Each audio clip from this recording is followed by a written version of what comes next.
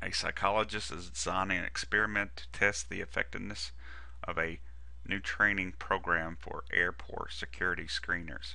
She wants to begin with a homogeneous group of subjects having an IQ score between 90 and 120. Given that IQ scores are normally distributed with a mean of 100 and a standard deviation of 16, what percentage of people have an IQ score between 90 and 120? Our first step is to draw a picture. Here's 90, there's 120, and we have a mean of 100. Now this is an in-between problem, so we have to convert this to a z-score and the 120 to a z-score. The first z-score, 90, minus the mean divided by standard deviation, gives us a z-score of negative 0.63. The second z-score, 120, minus our mean divided by the standard deviation, gives us a z-score of 1.25. Now to find the area in between, we look up the area to the left of 1.25, write that probability down. We look up the area to the left of a negative 0.63, write that probability down, and subtract the two probabilities, and we end up with 0.6301. So to answer the question, the percentage of IQ scores between 90 and 120 is about 63%. In this slide, here's some common terms for math symbols. At least is the same thing as saying greater than or equal to. More than is the same thing as saying greater than. Fewer than is the same thing saying less than. No more or at most is the same thing as saying less than or equal to. Using standard normal distribution, this is the same thing as greater than. Less than or equal to is the same thing as less than. Important phrase that we need to remember would be at least, which means greater than, and also at most, which means less than. Let's try some examples. What is the proportion of the population who have at least an IQ score of 132? First thing that we need to realize is at least means greater than. So we draw our picture. The mean is 100.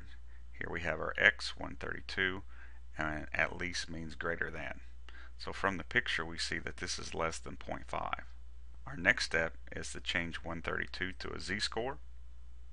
This ends up being 2.00, and using table 5 we look up 2.00, and we have to subtract it from 1 because it's a greater than, and we see that the answer is 0.0228.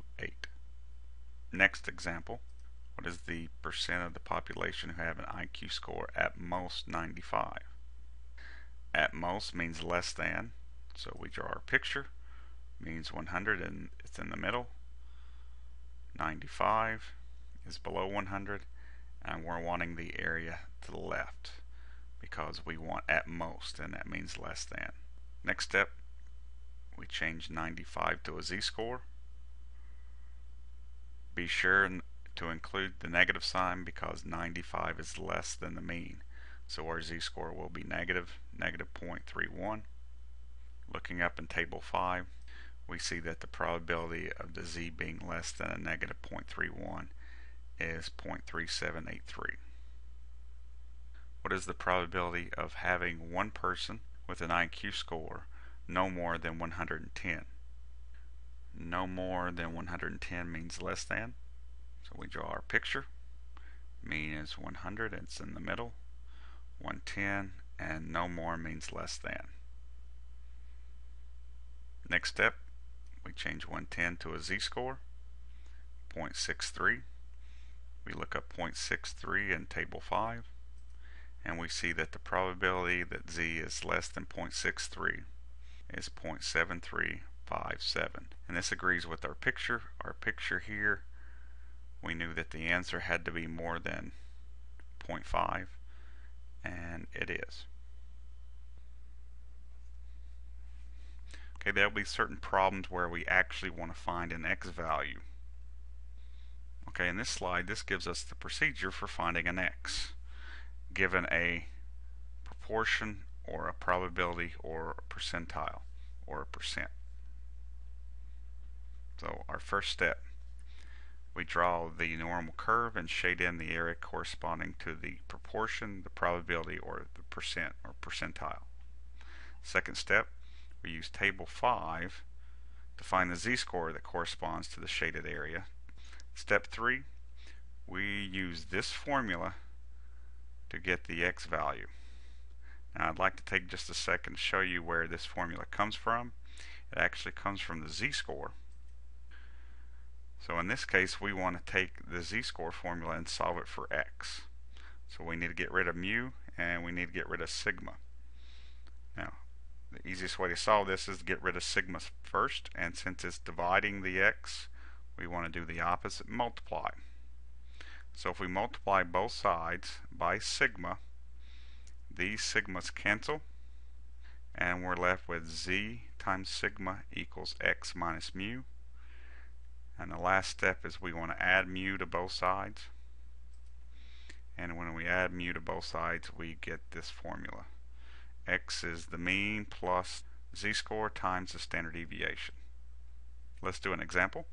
Mensa, the high IQ society, provides a forum for intellectual exchange among its members. There are members in more than 100 countries around the world. Activities include the exchange of ideas through lectures, discussions, journals, special interest groups, and local, regional, national, and international gatherings. The investigations of members' opinions and attitudes, the assistance to researchers inside and outside Mensa, and projects dealing with intelligence or Mensa. So this is straight from their web page.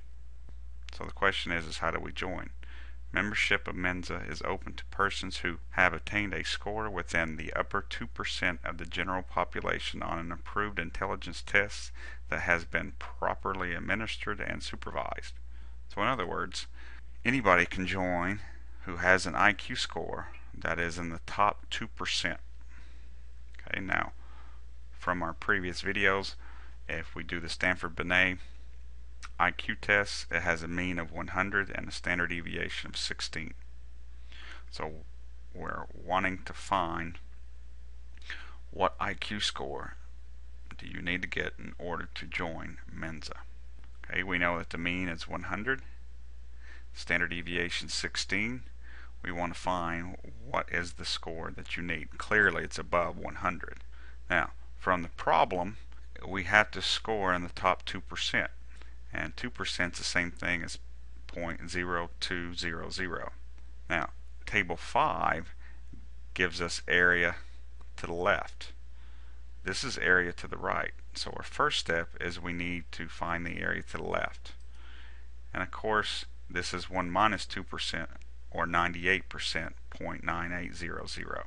So this is the area that we want to look for in table 5. Here's our formula.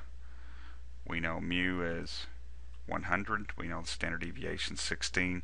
We need to find the z-score that corresponds to 0.9800. So using table 5, looking in the body of the table, we want to find the closest thing to 0.9800. 0.9800 is in between these two values. It's actually closer to this one. That gives us our z-score. So our row component is 2.0, our column component is 0.05. Adding those together, our z is 2.05.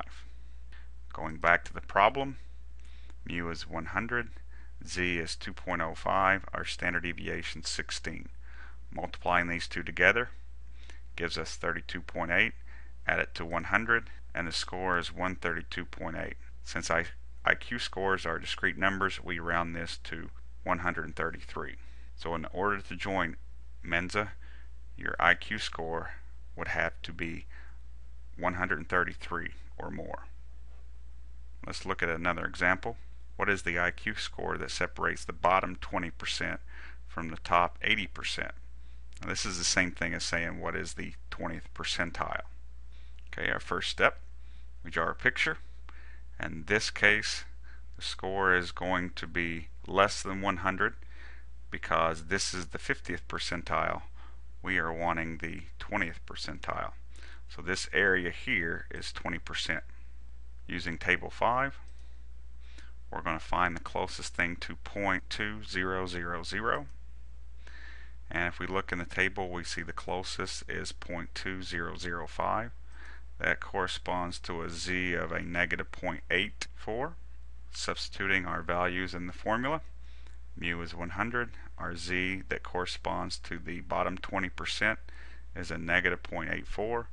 And then we multiply that by our standard deviation, 16. So this is the same thing as 100 minus 13.44. And we get 86.56, which rounds to an 87. So the IQ score that separates the bottom 20% from the top 80% is 87. Thanks for watching.